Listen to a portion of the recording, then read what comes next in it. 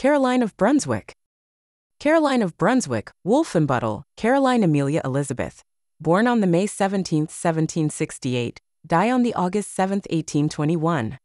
Was Queen of the United Kingdom of Great Britain and Ireland and Queen of Hanover from January 29, 1820 until her death.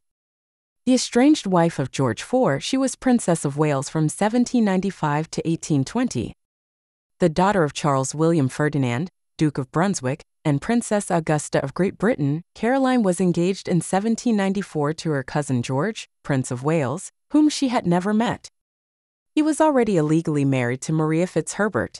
George and Caroline married the following year but separated shortly after the birth of their only child, Princess Charlotte, in 1796. By 1806, rumors that Caroline had taken lovers and had an illegitimate child led to an investigation into her private life. The dignitaries who led the investigation concluded that there was no foundation to the rumors, but Caroline's access to her daughter was still restricted. In 1814, Caroline moved to Italy, where she employed Bartolomeo Pergami as a servant. Pergami soon became Caroline's closest companion, and it was widely assumed that they were lovers. In 1817, Caroline was devastated when Charlotte died in childbirth. She heard the news from a passing courier as George had refused to write and tell her. He was determined to divorce Caroline and set up a second investigation to collect evidence of her adultery. In January 1820, George became King of the United Kingdom and Hanover, and Caroline nominally became Queen Consort. George insisted on a divorce from Caroline, which she refused. A legal divorce was possible but difficult to obtain. Caroline returned to Britain to assert her position as queen. She was wildly popular with the British people, who sympathized with her and despised the new king for his immoral behavior. On the basis of the loose evidence collected against her, George attempted to divorce Caroline by introducing the Pains and Penalties Bill 1820 to Parliament. But he and the bill were so unpopular and Caroline so popular with the masses that it was withdrawn by the Liverpool ministry. The king barred Caroline from his coronation in July 1821. She fell ill in London and died 3 weeks later. Her funeral procession passed through London on its way to her native Brunswick, where she was buried. The night following Caroline's failed attempt to attend her husband's coronation, she fell ill and took a large dose of milk of magnesia and some drops of laudanum.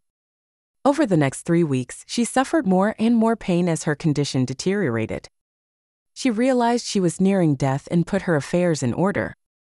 Her papers, letters, memoirs, and notebooks were burned. She wrote a new will and settled her funeral arrangements. She was to be buried in her native Brunswick in a tomb bearing the inscription, "Here lies Caroline, the injured Queen of England." She died at Brandenburg House in Hammersmith at 10:25 p.m. on August 7, 1821 at the age of 53. Her physicians thought she had an intestinal obstruction, but she may have had cancer. And there were rumors at the time that she had been poisoned. Afraid that a procession of the funeral bier through London could spark public unrest, Lord Liverpool decided the Queen's cortege would avoid the city, passing to the north on the way to Harwich and Brunswick.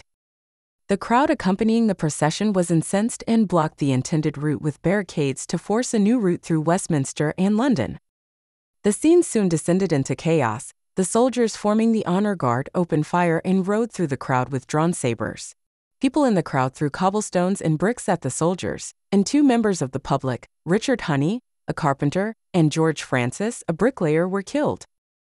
Eventually, Chief Metropolitan Magistrate Sir Robert Baker ordered that the official route be abandoned, and the cortege passed through the city. As a result, Baker was dismissed from office. The final route, in heavy rain, took the following course: Hammersmith, Kensington, Kensington Gore, Hyde Park, Park Lane, returned to Hyde Park where soldiers forced the gates open, Cumberland Gate, Edgware Road, Tottenham Court Road, Drury Lane, the Strand, and from there through the City of London, then by way of Romford and Chelmsford to Colchester. The coffin was kept overnight at St. Peter's Church, Colchester, where Caroline's executors tried unsuccessfully to replace the official inscription plate with one including the phrase, "Injured Queen of England." The next day, the coffin was taken to the seaport of Harwich and placed on a ship bound for Germany. Brunswick Cathedral is Caroline's final resting place. Thanks for watching HerStory channel. Don't forget to like the video and subscribe our channel.